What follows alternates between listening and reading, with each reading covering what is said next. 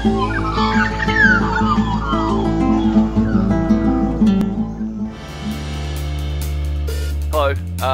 my name's Stuart Chignall, and if you're new to the channel, welcome. If you are a regular subscriber, then yeah, welcome back. Especially if you're one of the people who have subscribed to the channel because of the bee videos that I do. And it occurred to me this morning that it's been a while since I've done one, so this is for you. Now, about a week ago now, I was contacted by some people who have a beehive in a house, well, not in a house, at their house, and they wanted it dealt with, and they didn't want to have it just poisoned. Now, they originally said that, you know, I'll need a chainsaw to cut into the tree and so on, but as soon as I got there, I saw that that just was not an option. So, in order to give these bees a new home, to prevent them just being killed, I've got to use a different technique, which is a trap out. And one of the things I really want to do for this trap out is I want to be able to see the progress of the bees being forced to move out of the tree and into the new hive without opening up the new hive and sort of potentially scaring them off. So to do that, I need windows on the hive box. Now, I don't think I've done any videos on any of the windows that I've done for any of my hives. I'm pretty sure I haven't. I've sort of been on my to-do list for a while. Now, because I was in a hurry, need to get this done, need to get the trap set up like this afternoon, I started using, you know, well, basically machine tools. But I've made a dog's breakfast at the first start of the cut, and then I remembered, oh, I've got those Japanese rat tail saws that I've got to be putting up on eBay sometime. I'll pull one out, I'll give it a go, and see if they work. And if they do, maybe one of you guys might be interested in buying one as well. So, let's give this a run.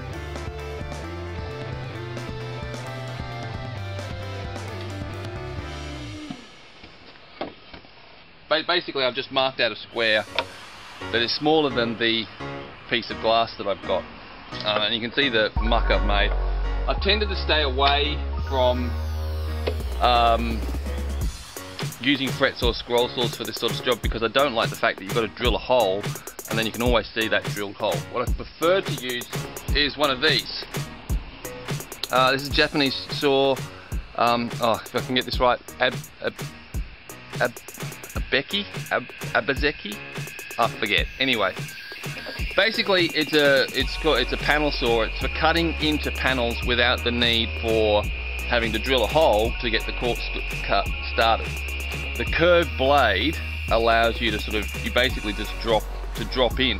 So you can saw along the cut and then gradually go and increase until you get all the way through.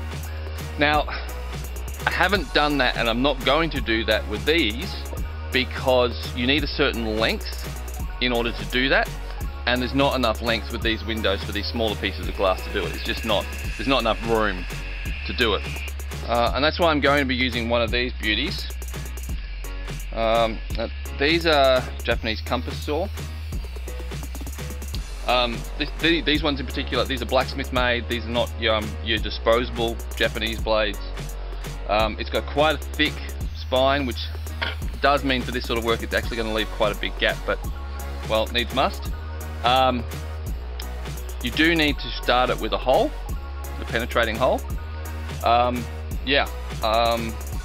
But look, I've never used one of these before. I've got 4 other blades. The aim, I sort of got them to try and to sell, and if they sell well, then I can get some more in. If they don't, well, I've got a life supply, because you can resharpen these. First thing's fitting the handle. Now, because these are a blacksmith saw, blacksmith made saw, they've just got the straight pointy tang. So you just get the older traditional style of handle and get it started, and then with a hammer just gently tap the end.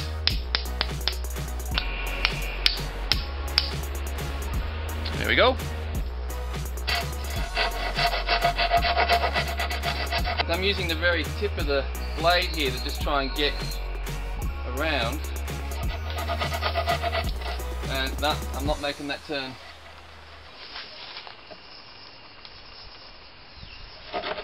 I'll have to do a video of when I'm using the Becky saws. Like, that is huge, that kerf. But yeah, they give a much finer kerf, and of course once you get started, then you can take over with a Catawba saw or a Ryoba saw. But that's a bit of a mess. With this video, I'm going to drill a hole here and there, and then I'll have to replace this piece with another piece of wood, because there's no way I can use that to cover up the window. Now, of course, if I'd done this window before I put the box together, it would have been very simple. I could have done straight cuts, but I didn't. So.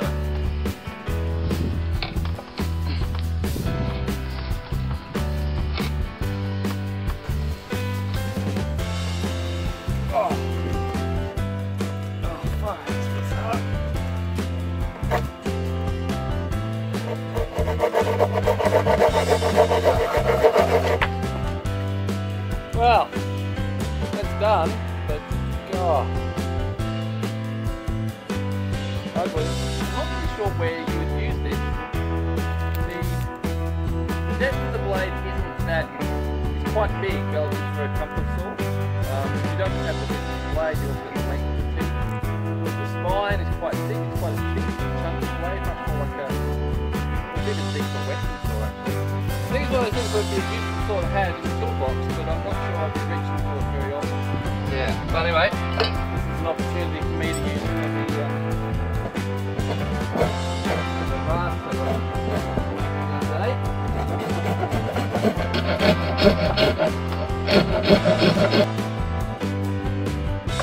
The rest of the footage for this project I've got is like this. I must have knocked the camera or something, and yeah, it's not very good. Can't exactly see what I'm doing. And I can't show you pictures of the finished hive because I've actually already installed it. It's actually, you know, out there, and I've got to go check on it the next day or two to see how it's going. And that's going to be in a video coming up very soon. The filming's done, I've just got to, you know, put the video together. But this was one I did a while ago, and it was from this one that I learnt that you have to install 2 windows, not just one. It's a very simple process. You just chisel a rebate around the hole that's large enough to take the glass, slightly larger than the glass, and then with a bit of glue in there to hold the glass in place. But as you can see with this window, you can't see anything, and that's because there's no light getting in. That's why you need 2 windows.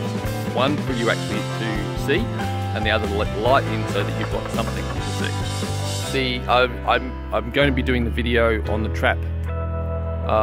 So if you're interested in that, make sure you subscribe and hit the bell icon so that you get notified that it comes out. If you're relying on social media to let you know, well, there's a good chance you'll miss it. It's not, yeah, the algorithms aren't very good at picking what you want to see. They're much better at picking what advertisers want you to see. And speaking of advertisers, if anyone is interested in any of the tools that you see me using, in particular in this video, those compass saws, then follow the link below to my eBay store, or contact me directly. You know, there's a bunch of other stuff I've got as well. Now they're very good saws, very sharp, they cut well. It's the kind of saw I think that I would like in my toolbox, you know, maybe once every 3 or 6 months maybe. So not a high priority tool purchase, is the way I put it. But for the person who needs one, indispensable.